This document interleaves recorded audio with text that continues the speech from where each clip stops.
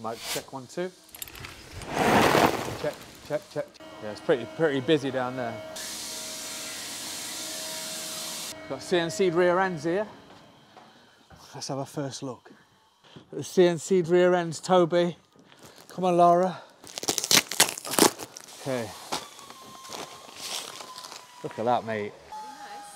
Very nice.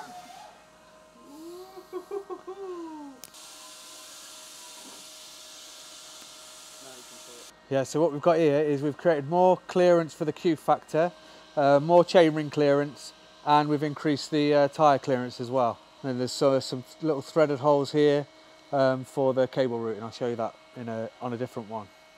But yeah, they're looking pretty tidy. Gorgeous. That's perfect. That is bob on. That will look amazing once it's fitted to something. It's very nice.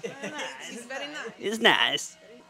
So this is this is machined by Unite Components. Certa Design. Geordie used to work here. He's a guy that basically structured this up in CAD and then did some FEA on it. So we know that in the 2014 aluminium, it's way over engineered. So we'll get a real good lifetime out of it. We've got some ISO testing to do, but yeah, after that we're good to go. Here we go. So this is what we've done here.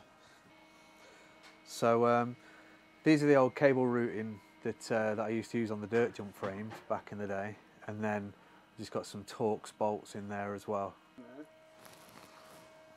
What's this? This is a UK-made carbon rear end as well, so we've been pretty busy.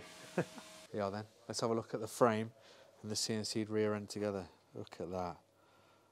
Oh my word. That has really come out nice, hasn't it, man? Yeah, man. That's really come out good. Well, I'll tell you what, that hard anodising as a finish looks absolutely stunning. Really strong, that is. Have you seen this? Oh, he's on the phone. Si! Mate, that is special. Look at that. That is really special. Do you want to look at it outside in the rain? Yeah. Yeah, come on then. Oh, look at this. Ooh. Oh. Here we go. Look at that. Rain's really adding to it. Look at that, mate. Wow. Say wow. Wow. Unbelievable.